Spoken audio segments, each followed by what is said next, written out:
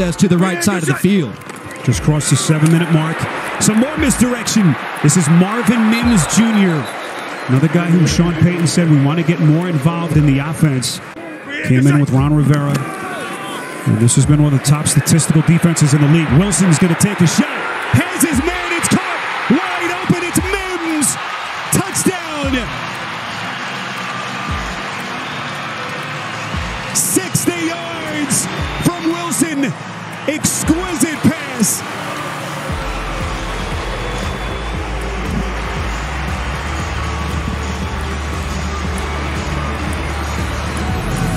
But what I just say, this time they brought the corner pressure, and so now this safety has to account deep, and what does that do? That opens up the middle.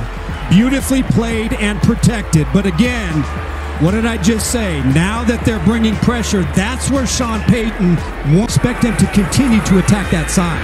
Where does Wilson go here? 3rd and 4, slinging it far side, perfect pass, it's caught! Marvin Mims, who had the 60-yard touchdown, has 54 more. This is all won at the line of scrimmage at the release. Beautiful release. Watch Forbes, not really ready to play or lined up. And what does he do? He gives Mims the outside. Gives him the outside, and as he looks back, look at the acceleration. You notice that acceleration, Spiro? That's the speed, the long speed. It just takes a hitch off of Forbes.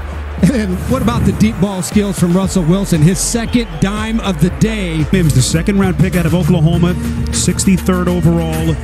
Only 14 snaps last week, but they think he is going to be a big, big part of this offense quickly. Well, they have clawed their way back into it. Now all of a sudden seem to have all the momentum. Here's Marvin Mims, who had over 150 all-purpose yards in the first half.